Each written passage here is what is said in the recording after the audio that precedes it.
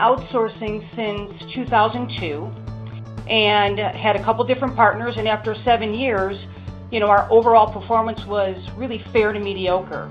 And our baseline for comparison was our captive call center here in Vegas.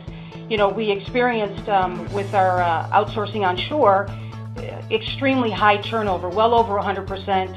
Our customer CSATs for friendly and helpful were only in the 80 to 81 percentile, and our product knowledge scores were hovering right around 75%. So by our standards, kind of subpar. And then we also had a high number of loss of revenue errors. So we were approached to consider going overseas and doing a pilot in the Philippines. So we went ahead and proceeded with the 90-agent pilot in the Philippines, and ultimately it turned out to be extremely successful.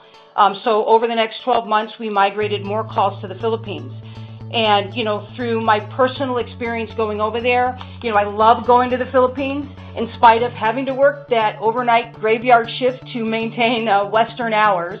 But the people there are so happy. It's a wonderful experience. The culture there is extremely hospitable. They're very gracious. The agent and the agent culture and the workforce there, they really want to do well. They accept feedback. They want feedback to improve.